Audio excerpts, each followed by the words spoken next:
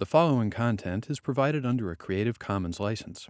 Your support will help MIT OpenCourseware continue to offer high-quality educational resources for free. To make a donation or view additional materials from hundreds of MIT courses, visit MIT OpenCourseware at ocw.mit.edu. Okay, settle down. It's time to start learning. One announcement, tomorrow we'll have the weekly quiz in lieu of the Tuesday celebration. We're going to move to Thursday since the holiday moved everything, compressed the week. So last day we were talking about doping of semiconductors, and I want to finish up that unit. Just to refresh your memories, we looked at how we could change the behavior of the semiconductor by introducing impurity atoms. And when the behavior of the semiconductor is dominated by the impurity atoms, we term that behavior extrinsic. In other words, it's not the behavior of silicon itself, but it's the behavior of silicon as determined by the presence of some dopant atom. And we looked at the special case of doping with a supervalent impurity. And here's the energy level diagram for that situation where we've got the valence band down here. We've got the conduction band up here separated by an energy gap. That's all characteristic of plain vanilla silicon. But then when we dope with the supervalent impurity, there is an extra electron. And that is put into a donor level that lies just a tiny bit below the bottom of the conduction band. And then thanks to thermal excitation, which gives us an average energy of about 40th of an electron volt, we get, for all intents and purposes, 100% excitation of the electrons that sit in the donor level, excitation up into the conduction band. And this is what the electrical engineers term ionization. And I also reminded you last day that this is the donor level, and for each donor atom, there sits a donor level at the same value of energy, but these are so far apart owing to the dilution, the dilute concentration of the impurity, that we don't violate the Pauli exclusion principle. So these are all sitting at the same level, and that's why the given temperature promotes all of them up into the conduction band where they are mobile. And then, just to complete the review, we call this N-type because thanks to doping, we generate electrons in the conduction band, and electrons are negative. Supervalent dopant gives us N-type. Then the total number of electrons in the conduction band is the sum of those that would have been generated by plain old thermal excitation. Thermal excitation operates all the time. So with thermal excitation, recall we promote from the valence band up into the conduction band. So we break one of these bonds, shoot an electron up here, and leave a hole behind. So this generates the pair, hole in the valence band and electron in the conduction band. That's always operative, but owing to the energies involved, the band gap is on the order of 1 electron volt, whereas the donor level sits only about 1/50th of an electron volt below the conduction band. So we get very, very little promotion at room temperature. And in fact, it's something like 10 to the minus 19 is the fraction of promotion. And if you say roughly 10 to the 23rd per cubic centimeter, that means you got about 10 to the 4th electrons per cubic centimeter due to this thermal excitation from the valence band to the conduction band. Normally, when you dope a semiconductor, you dope at around parts per million level. And parts per million, that's 10 to the minus 6. If you take 10 to the minus 6 times 10 to the 23, you get about 10 to the 17. And you can see 10 to the 17 is vastly larger than 10 to the 4th. So for all intents and purposes, once you've doped something, this contribution is essentially 0. And so the electron population of the conduction band is that dictated by the impurity atoms, which is why we say that this is exhibiting extrinsic behavior. The intrinsic properties are not visible. They're not palpable, they're immeasurable. So intrinsic is substantially less than extrinsic. And the last thing I wanted to do for you before we we say goodbye to this fascinating topic, which lays the groundwork for everything that we know in the modern electronic era, parenthetically, is to look at the other type of doping. I've shown you how to make an N-type semiconductor. How do we make a P-type semiconductor? So in that case, what we can do is dope with a subvalent impurity.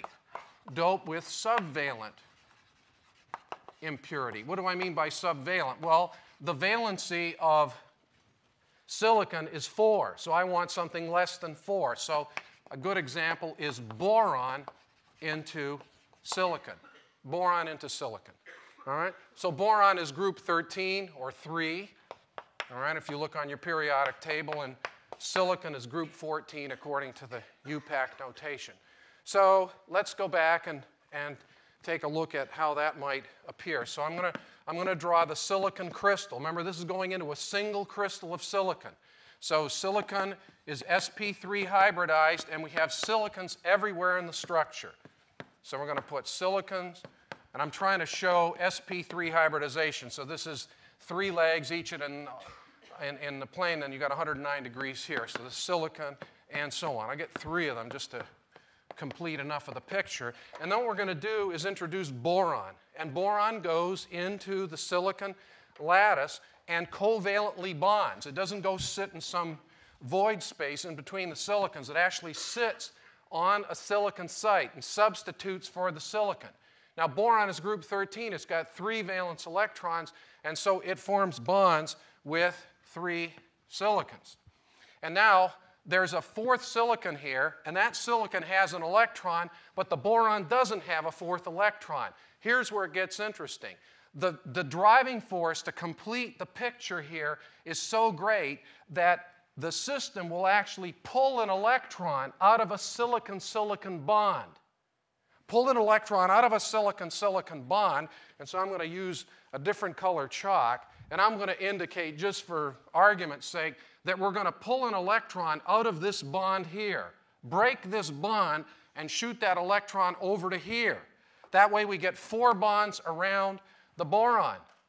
It's sp3 hybridized. It just doesn't have that extra electron. But now it rips the electron out of this silicon-silicon bond. And what's the consequence of breaking this bond? What's the electrical feature that we've created here?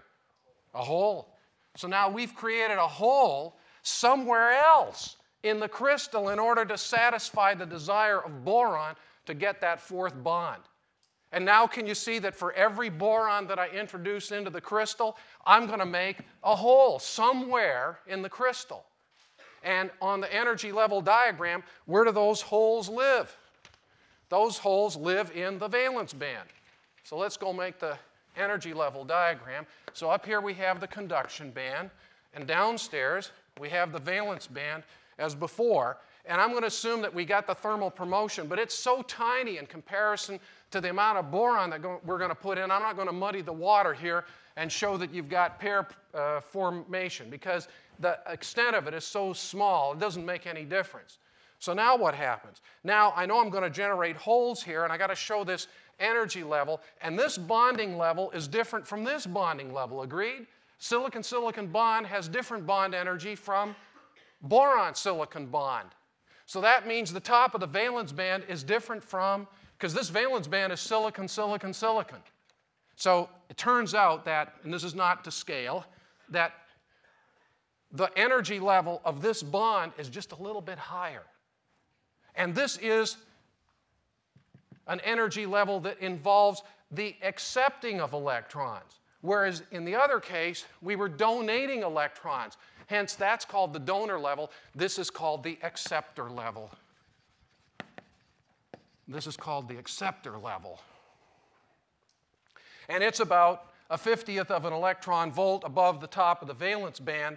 And so what happens is that in order to make this bond, we move something out of the valence band up into the acceptor level and generate a hole. And so for every boron that we put in, we have another broken bond, and all of these lie at the same level, but the dilution is so high that they're so far apart that they don't violate the Pauli exclusion principle, and they're thermally promoted up, and away we go. So now under these circumstances, the number of negative charge carriers no longer equals the number of positive charge carriers, because I've got all these positive charge carriers thanks to the introduction of boron. P is greater than N, so we've made a p-type semiconductor by the introduction of a subvalent impurity. And we can redo the entire central part of last day's lesson, which was the Bohr model. Now, this is the sexiest part of the Bohr model I've ever seen. This is really, really cool. The hole is mobile. The hole is mobile. And the boron is a little bit shy of protons, right? The boron's shy of protons. It's 3 in a land of 4. So it's negative. So I've got a stationary negative center, and I've got something positive revolving around a negative center. This is an inverse Bohr model, because the Bohr model has a honking big positive center with a dinky little electron revolving around. We've got the immobile negative center and the mobile hole revolving around. Go through it, you get the same set of quantum. I mean, there's a whole bunch of quantum levels in here, and it's fantastic how far that Bohr model can take us. So now you know how to make a p-type semiconductor, you know how to make an n-type semiconductor, and then what you can do is then put them together, and you can put, say, boron-doped silicon opposite phosphorus-doped silicon. Be careful here. The fonts are really critical. This is uppercase P for phosphorus. This is lowercase p for positive doping. So don't go, oh, P, phosphorus, that means it's p-type. No, P gives you extra electrons. It's n-type. So that's an uppercase P. This is a lowercase p. This is p-type. This is p-type. So now I've got p-type, n-type. And so what do I have here? I've got a p-n junction.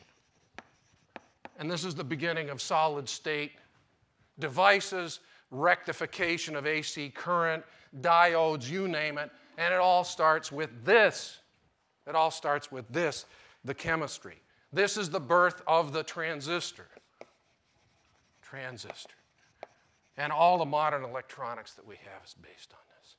And later on, we'll show you how you get the boron in and how you get the phosphorus in. You don't just come in and sprinkle it on top and hope that it goes to the lattice sites. There's a lot of processing involved.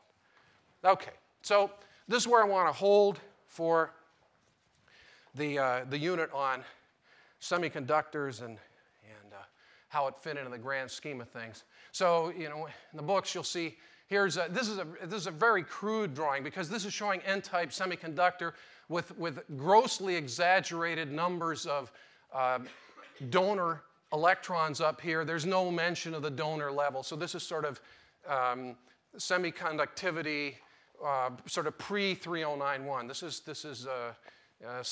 extrinsic semiconduction for idiots, I guess you'd call it. And then the same thing here. You see all of the holes in the valence band. We know better, because we know there's an acceptor level and there's a donor level.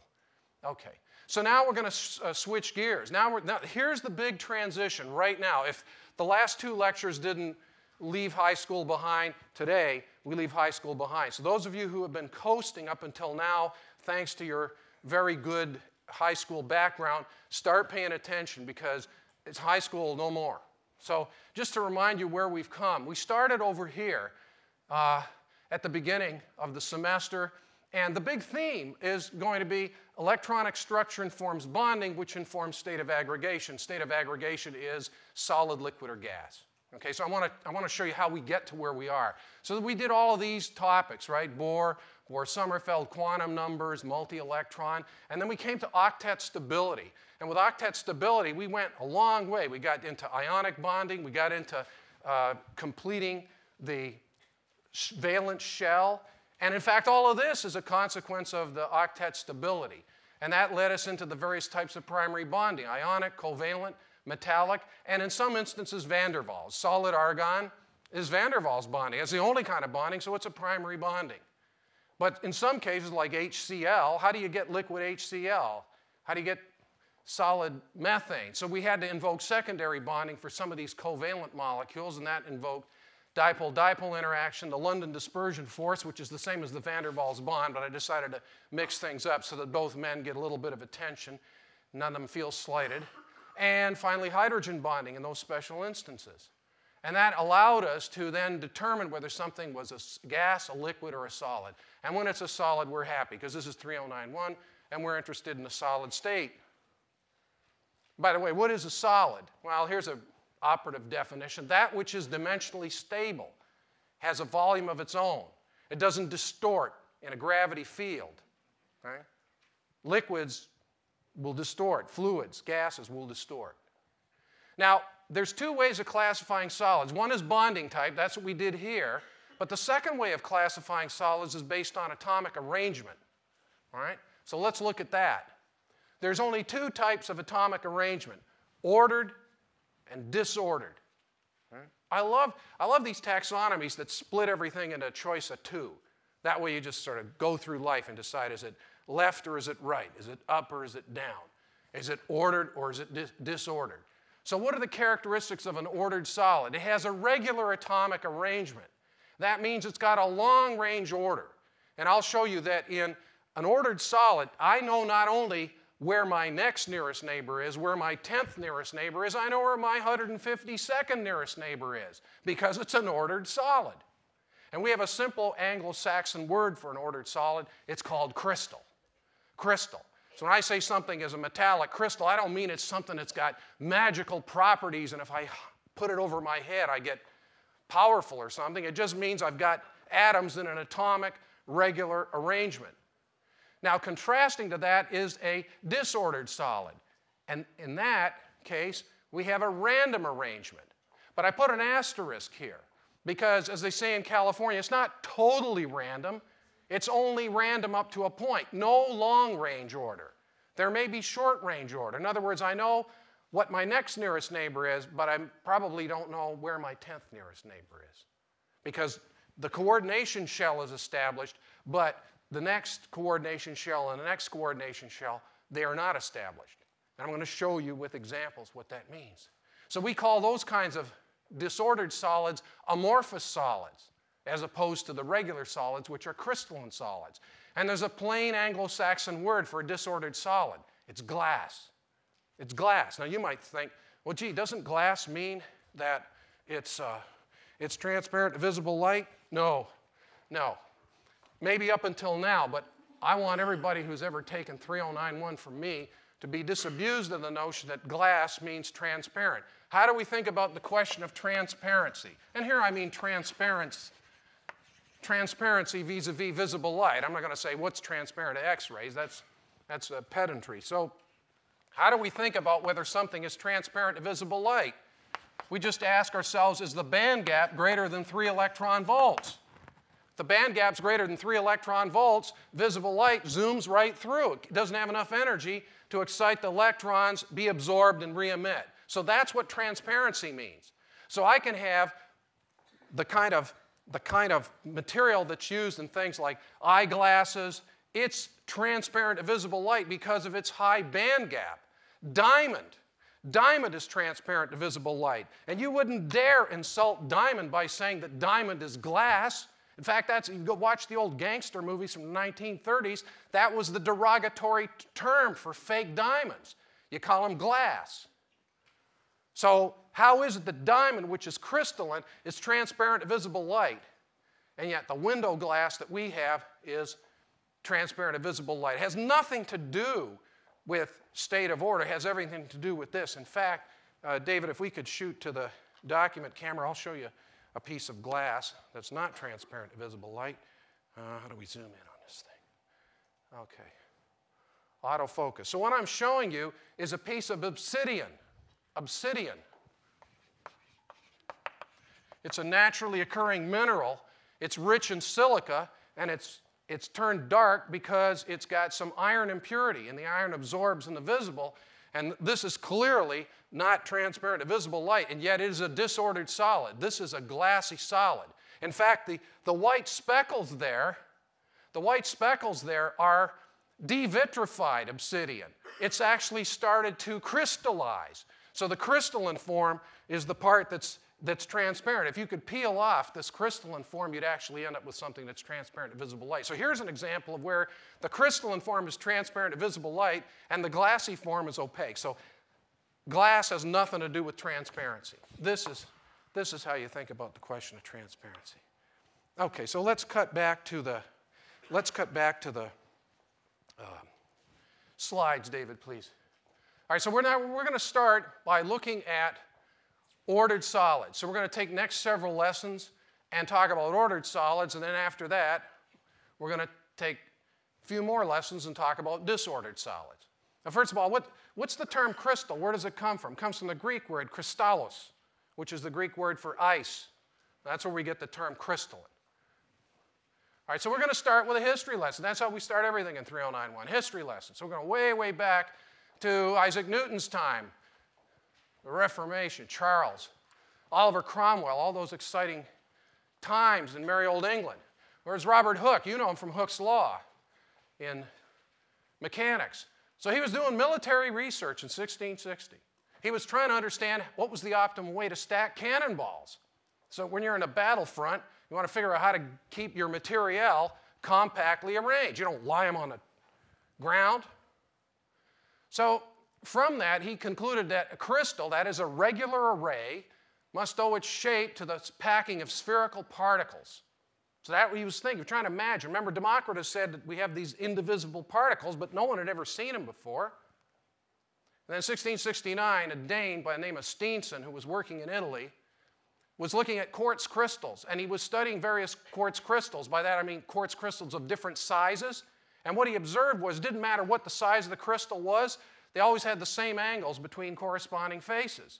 So if I give you a big crystal and a smaller crystal of the same material and a smaller crystal and they all have the same shape, can you imagine that you might conclude that that is reflective of something down at the atomic level, and if you could get down to the atomic level, that spatial arrangement would hold right down? Because that's how it grew, right? It started from a few small number of atoms and it grew, grew, grew. Why would it start with one shape and all of a sudden change to another shape? It doesn't make any sense, at least not to me, and certainly not to Steenson. And then we go to Holland, 1690, Christian Huygens. And he was studying calcite crystals. And he drew drawings of atomic packing and bulk shape. This is 1690. I'm going to show you an image from his book. This was drawn in 1690. See, it's the stacking of cannonballs, but he was looking at a calcite crystal. Actually, Dave, could we cut back to the document camera? We're going to do a fair bit of this. I'll show you calcite crystal. This is what he had to work with, something that looked like this. All right, to give you a sense of scale, what do I have? Have anything you'd recognize? Okay, here's a soda can. I'll give you a sense of scale, okay? This is one honking big calcite crystal. I got it as a gift from someone who watched 3091 lectures on OpenCourseWare. And he said, if I ever come to town, can I attend your lecture? And I said, sure. And he showed up, attended the lecture. He was a man probably in his early 40s.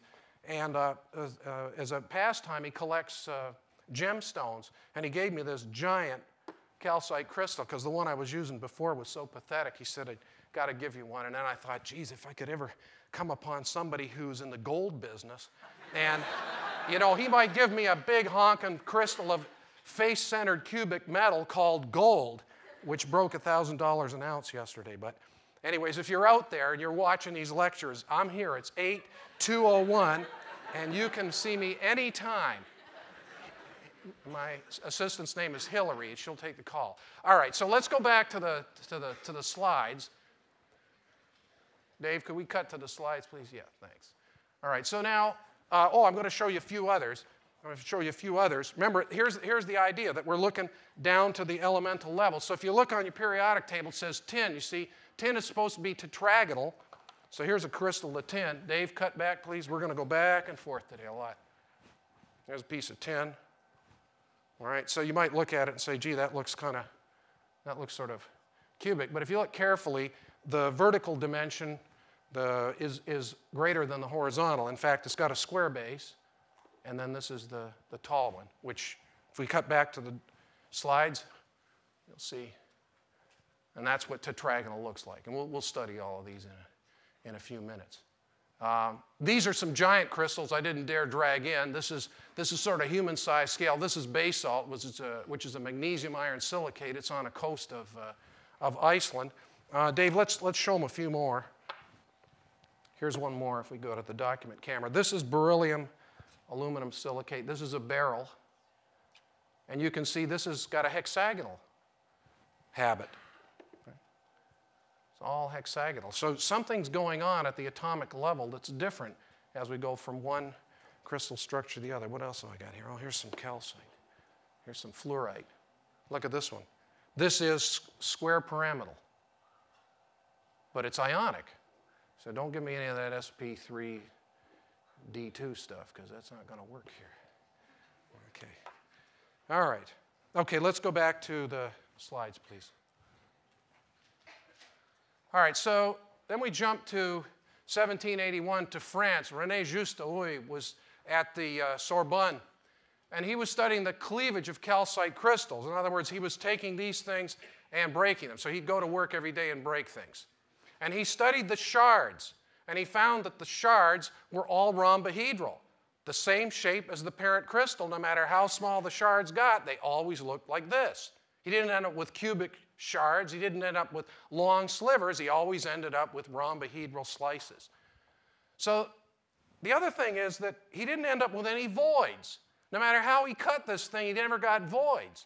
So he reasoned that this must be the way things are packing in 3 space perfectly.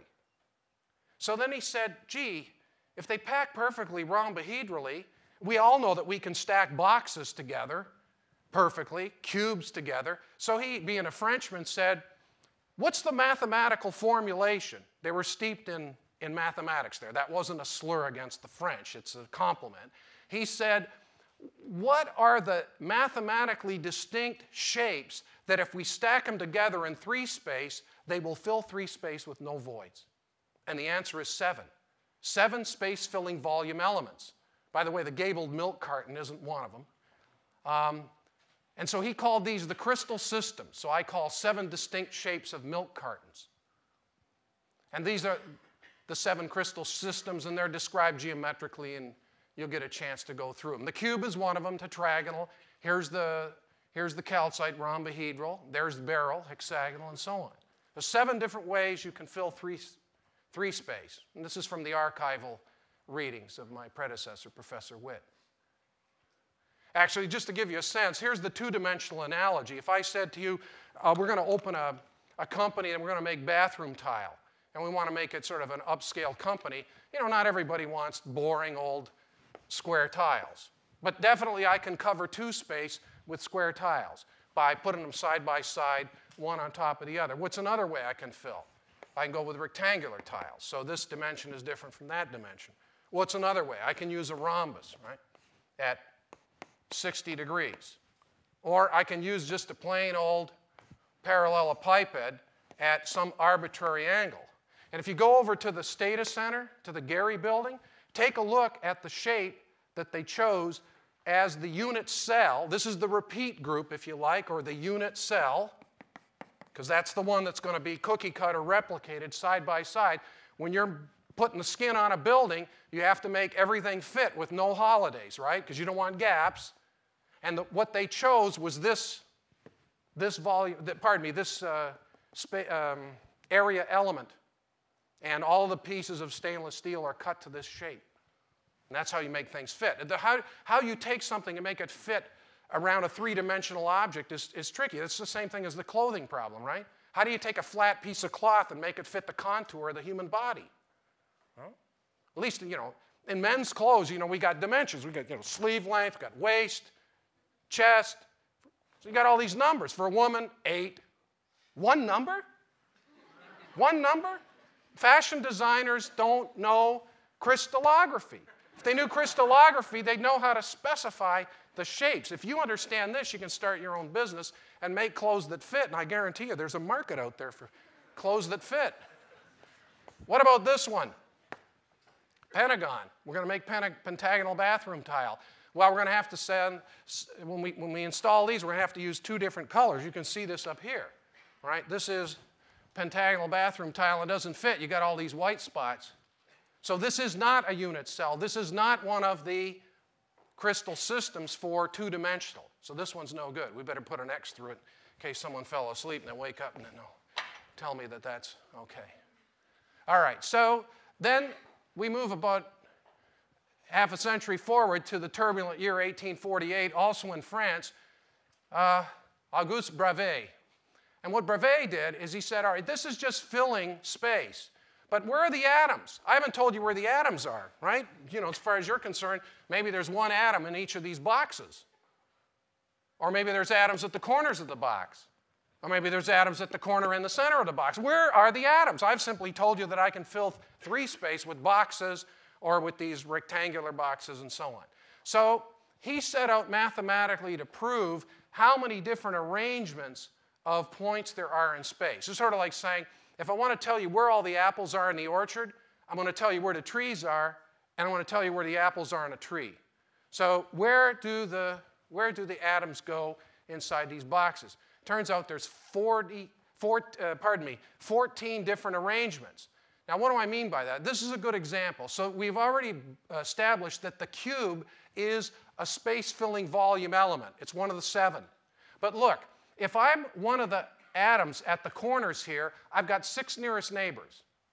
This is also a cube, but it's got atoms at the corners and an atom in the center. You might say, well, what's the big deal? If you're the atom in the center and you look to the nearest neighbors, you've got 8 nearest neighbors. Here you only have 6 nearest neighbors.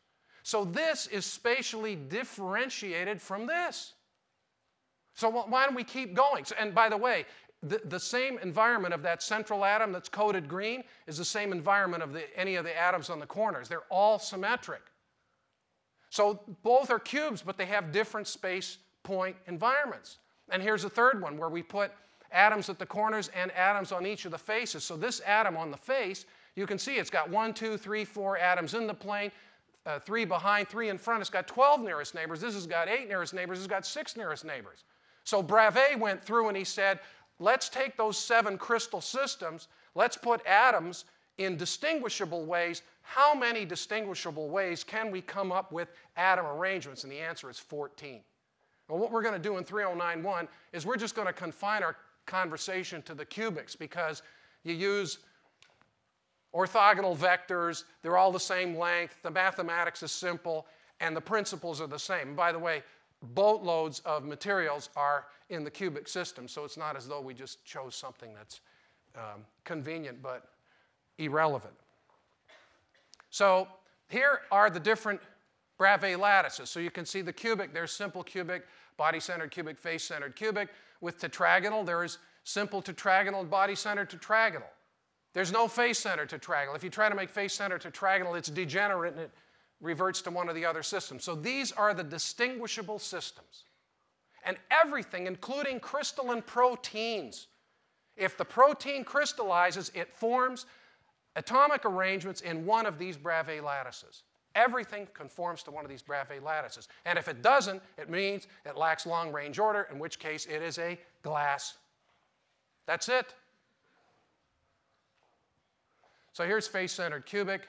You can see the placements, but there's something that's been simplified here. Right now, what you see is a single atom designated by a hard sphere. But at each of these lattice points, I can put more than one atom. So let me show you what I mean by that. So what I do is put different numbers of atom arrangements at the lattice point. So those positions, the distinguishable positions, are called lattice points. And now I want to define the crystal structure. The crystal structure is the complete accounting of atomic arrangement. It's the complete description of atomic arrangement. And we don't have to go too far because we just have to get the base unit, the unit cell, and then just repeat the unit cell. Complete description of atomic arrangement. And so how are we going to go about this? We're going to start with a Bravais lattice. A Bravais lattice. And what is the Bravais lattice? The Bravais lattice is simply a point environment. Point environment. And this will mean something to you in about 3 minutes when I give you the rest of the description. So it's a set of points in space. And the basis. And what is the basis? The basis is the atom group at each lattice point. The atom group at each lattice point. So what do we mean by that? What do you mean by that? Well, let's look at what's up on the board. What's up on the board is face-centered cubic. So let's do all of these. So we're going to say that the Bravais lattice, in this case, the Bravais lattice is face-centered cubic, FCC. That's what this one is up on the board. All right? And we've got dots to indicate the points, because really the points are nothing. It's a concept. See, it's French. It's concept, right?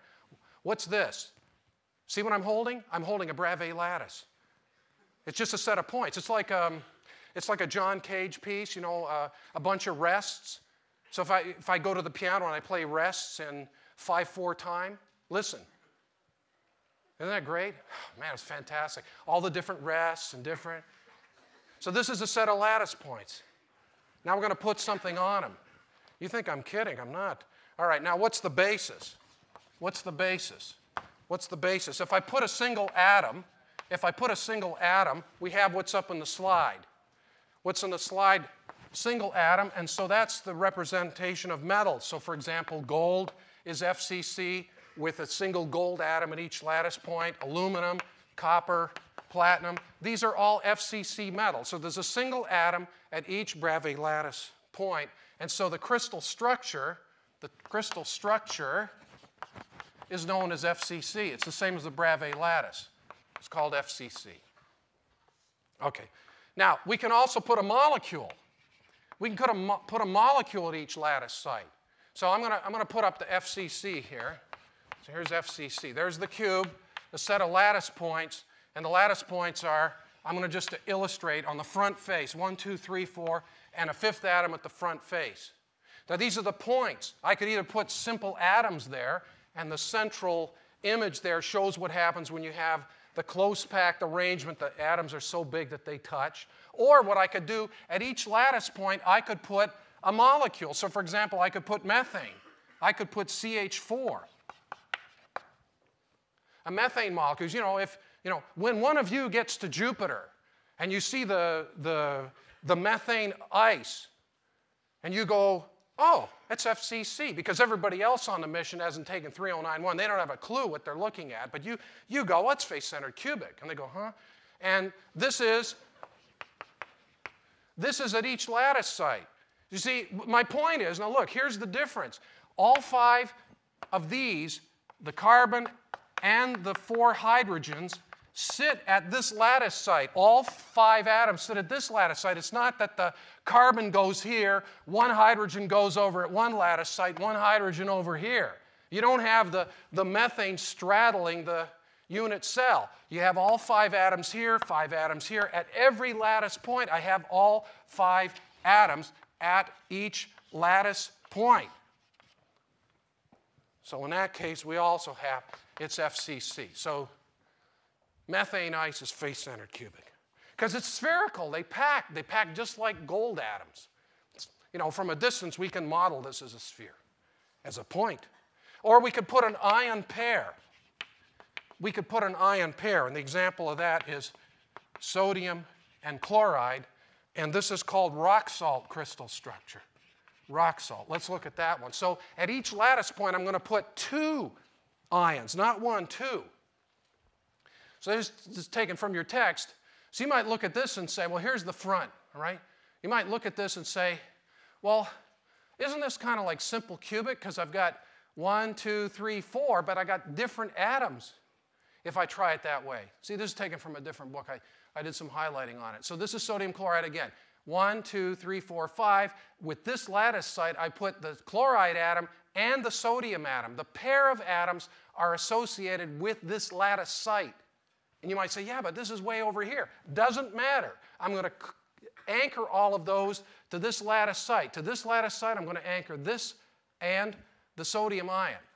So this is not simple cubic, because if I try to call this simple cubic, I have different atoms at different lattice sites, and that's a no-no. It has to be the same. So if I associate the pair, chloride ion and sodium ion, chloride ion and sodium ion, chloride ion and a sodium ion not depicted, it's off the diagram here, and I put these dots at the center of each chloride ion, can you see that I'm making the face of FCC? So that's an FCC Bravais lattice, but it's got two atoms, in this case both ions, associated with each lattice point. Now we'll come to the dogs in a second. And now there's a last one I can do. There's a last one I can do, and that's got two atoms, but not an ion pair. I'm going to put an atom pair. We've got an atom pair, and that looks like this. That looks like this. I'm going to put a carbon atom, one carbon atom, and a second carbon atom, and this angle here is 109 degrees. And I'm going to put this pair of carbon atoms together, and when I do that, and I replicate that through FCC, I end up with diamond cubic. Diamond cubic. Diamond cubic. And I'll show you a three-dimensional example of that next day. So but just bear in mind that if you have an ion pair, you end up with rock salt. If I show you this pair, this is due to the sp3 hybridization. And so examples of this one are diamond, not graphite, just diamond, silicon.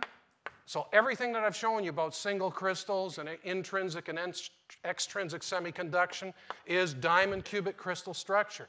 But it's not one of the Bravais lattices. It's an FCC Bravais lattice with two atoms per lattice site.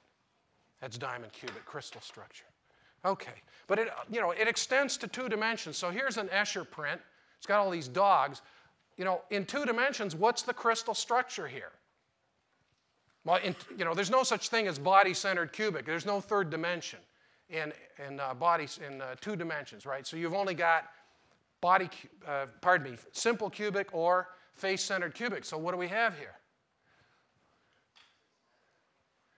Well, you see you got a problem because the black dogs are facing the opposite direction of the white dogs, so you can't go 1, 2, 3, 4 and make anything that way. So instead, I put dots at on the I don't know, what do you call this part of the dog? I don't know, this part of the dog, the leg, whatever you call this thing. Yeah, you put it in the same spot of the dog. Maybe I should have used his eye. I didn't know how to call it. Anyway, so I put these things up, right? And that means that if I associate the 4 dogs with this point, the 2 dogs facing the right, and these 2 dogs facing the left. So these 4 dogs are associated with this lattice site.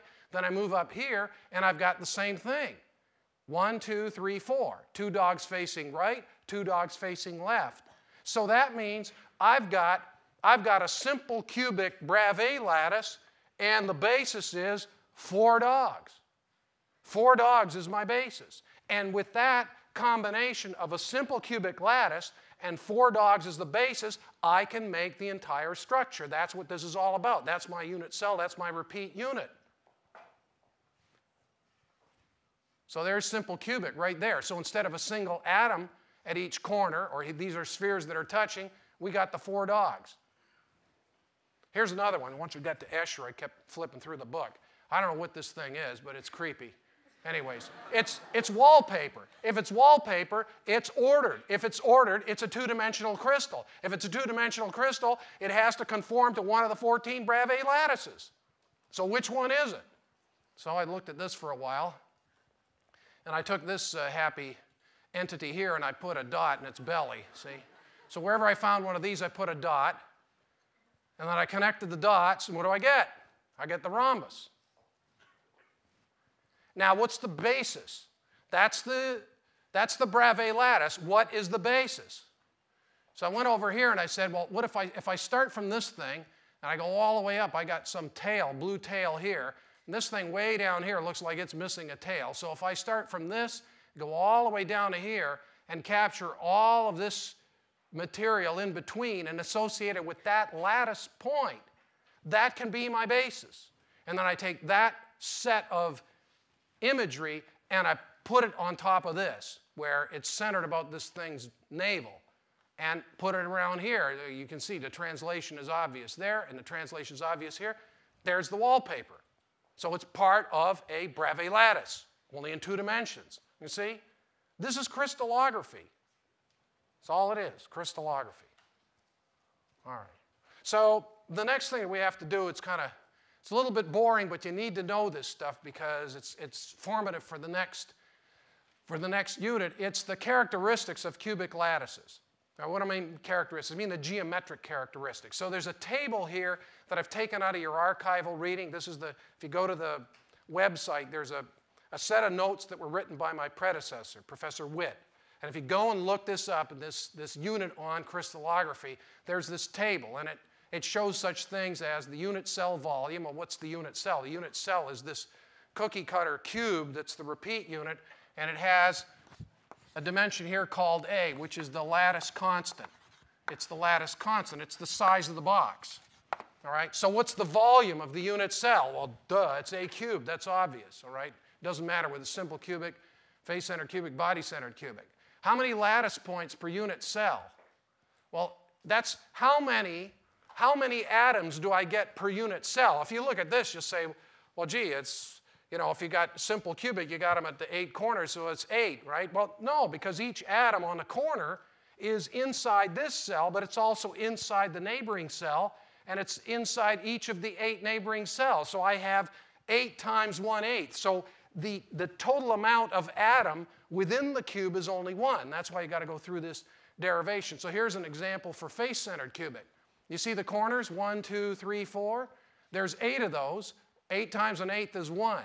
And then you got these atoms on the face, and there's 1, 2, 3, 4, 5, 6, right? 6 faces. So, but each of these atoms on the face is only half inside the cube. The other half is in the other cube. So I got 6 times a half is 3, that gives me 4. So that's how you go through and figure out what's going on. And then you can look at things like nearest neighbor distance, and what's the relationship between the radius if you're looking at hard sphere packing. So here's a good example. See, here's the hard sphere packing model. So I've got atoms all the same size, and they're packed to touch. And they're packed to touch so that in the end I end up with a face-centered cubic arrangement. And so what's the relationship between the radius and the lattice constant? And it's just simple trigonometry, right? 4r equals 2a squared, and you go through it, and that's how you end up with all these formulas. So that's what's going on there. All right, so I think we're going to move to the last 5 minutes here. So just a couple of comments. Today, we played music when you came in. It was Burning Down a House, an old piece by Talking Heads. Why was I playing Burning Down a House? Well, I want you to study this painting. This is a painting by Georges Braque from 1908. And it's called The Houses at L'Estaque, or if I speak Canadian, The Houses at L'Estaque. And you see the thing about these houses? You see the ones in the background have better definitions than the ones in the foreground? And the ones in the foreground are all distorted, and they're kind of fallen over. Well, when this was exhibited at the Salon, the critics lambasted it. They said this thing is absolutely childish, and one of the critics said, this isn't a painting of houses, this is nothing but a stack of cubes. And from this painting and that negative comment came the term cubism. And so the entire movement of cubism comes from this. And since we're studying the properties of cubic crystals, I thought the connection was pretty tight. And that's why I chose that piece. It don't go anywhere yet. We still have a couple of minutes. So it's not better out there than it is in here, I guarantee you. All right, so now I want to show you one of the properties. Why do we care about atomic arrangements? Suppose some of you are interested in fiber optics. One of the things you have to do in fiber optics is make junctions, because you can't run a cable 100 miles without making some junctions. Well, atomic arrangement reflects microscopic properties, and one of the properties that you can have in a crystal is something called birefringence, depending on the atomic arrangement. So what happens is if you have a ray that comes in from the left here, it splits into 2. And that's no good in certain instances. In other instances, if you want a beam splitter, you want something birefringent. Right? So look at all these crystals. Quartz is birefringent. Ice is, you've seen it. Calcite is birefringent. What do I mean by that? Well, Dave, can we cut to the document camera? All right, so here's a crystal of, well, this is my handwriting. Oh, it's beautiful, right? Oh, let's write, here's bore. Isn't that beautiful? Jeez. Okay, enough about me. Now all right, so this is birefringent. Ooh, but what happens if we rotate it? We can change the degree, and if we're really clever and we get it onto the optical axis, we can actually get these things to superimpose. Here's a piece of cryolite. This is the stuff they make aluminum out of. It dissolves aluminum in it, and you can see that, I loaned it to somebody, and they dropped it. When they dropped it, they damaged it. That's what happens with some, see? Look at it, it's all crunched up there. But anyways, I don't want to get into that. But so you can see if we turn this and we get it right on the optical axis, we can actually make these things line up sometimes. Anyways, so you can see the property of birefringence as one thing. Okay, next, let's go back to documents. Dave, one more thing. Birefringence. Okay, last thing I want to show you. You know gold. Gold looks like this. It's yellow, right? Well, depending on how those of you who have seen certain wedding bands know that if you want to make a white gold, you add nickel to it. And once the nickel content gets above a certain level, the gold looks white. In other words, just metallic, reflective. In Eastern Europe, it was common to add high levels of copper, in which case you'd get a beautiful rose-colored gold or pink gold. I'm going to show you some blue gold. I'm going to show you something that's not just, this isn't a joke. This is 14 karat. It's 40+% by weight gold, and the balance is indium. And when you add indium to gold, you get blue. Document camera, please. Just so that you remember. Okay. That's gold. This is gold foil, Rutherford, et cetera, et cetera. You know, this is yellow gold, ho-hum. This is white gold, same deal, but with some nickel. Oh, it's reflecting off of the yellow gold. Boy, there's a lot of yellow in here. Where's that coming from? It's hard to tell. All right, now let's look at some blue gold. This is blue.